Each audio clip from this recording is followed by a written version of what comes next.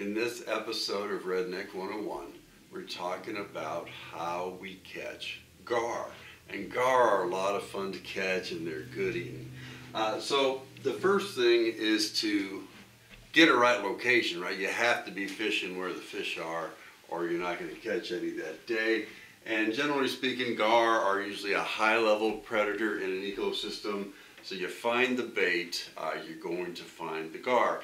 So in spring, usually the bait and the gar are going to be in the warmer water. So we forget about the lower half of a reservoir. That part of the map is peeled around the back and focus on the upper half because that's where most of the bait's going to be. That's the water that's shallower, that warms first. And if you've got, a river flowing into the reservoir or creeks, you get a warm rain, that water is going to be warmer than most of the water in the lake. So concentrate on your creek backs and your main river inflows. There is a Redeemer, Jesus, God's own Son, precious Lamb of God, Messiah, Holy One. Find the bait is usually in a little bit shallow water.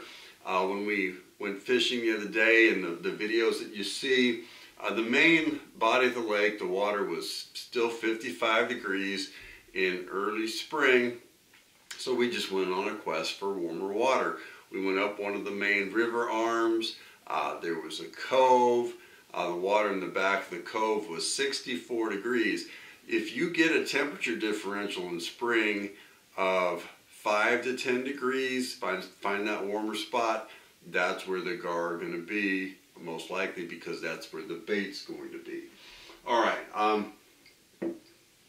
the gear, we like to use stout poles. These are bigger fish, 40 to 80 pound Power Pro on a stout rod and reel that can handle.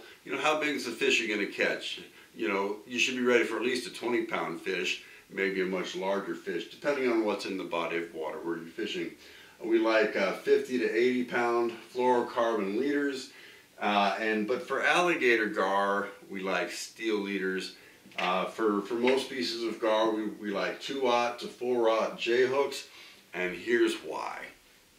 You don't hook gar in the mouth. It's a very, very hard mouth, and you got a much better chance catching the gar if they swallow the hook and they get deeply hooked. You're most likely going to catch them. So that's why you need to use a smaller hook, because especially like for long-nosed gar or spotted gar, they've got that small mouth. They're not going to be able to swallow, a 7/0 hook with a really big piece of bait. Although this is what we use for alligator gar. If alligator gar are what you're fishing for, go ahead and upsize the hook because they have the bigger mouth. But for species of gar with the smaller hooks, with the smaller mouths, we use smaller hooks and smaller baits. Either cut shad about the size of sort of between a quarter and a 50-cent piece in size, or large minnows.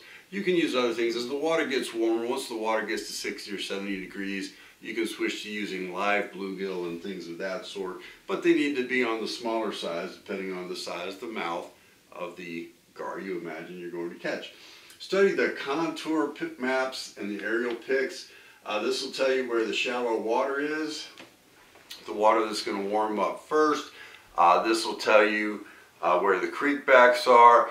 Also look at the aerial pics, because there are some spots that can look really good, but then you have features that you don't notice on the contour maps that are obvious in the aerial pics that will be indicators. Sometimes you might have a cove that looks great, but there's so many boathouses in that cove it gets really hard to fish. On the other hand, if you're looking at the aerial maps, we have a preference for muddy water. All other factors being equal, the muddy water is going to warm up first and put the fish there. We also just think the bait and the gar we catch more fish in the muddier water than in the clearer water, and you can see that oftentimes in the aerial pics. Now when the fish takes the bait, you need to give it time to swallow the bait. We've reeled in a lot of gar over the years, and they'll let you reel them in, get all the way just about to the net, and then they'll just open their mouth and let the piece of bait go. because we were reeling them in too early when the bait's still in the mouth. They haven't swallowed it yet. You got to give them time to swallow the bait and don't set the hook. Ease the fish into the net, because there's sometimes when the hook is in part of that hard part of the mouth, or maybe the string's kind of wrapped around their teeth somehow, and if you can ease it into the net, you just have a better chance than if they're doing those crazy head shakes because you're stabbing at it. You need to give gar some time to tire out, right? A tire gar is a lot easier to get to the net because they want to do the tail jumping thing. They really can go nuts at the net if you haven't given them a chance to wear themselves out. And always, we pray for success. We ask the Lord to help us to rule over the fish of the sea, as it says in the Bible. We ask the Lord Jesus to give us our daily bread, because if the gar is legal to eat, we're going to take them home and eat them, because that's great food. So thank you, Jesus. We had a successful fishing trip the other day, and keep on praying, keep on fishing. Take another look in the good, good book. Don't let it pass you by. Let the Holy Spirit talk, walk through the written word of Jesus. Take another look in the good, good book. Don't let it pass you by. Let the Holy Spirit talk, walk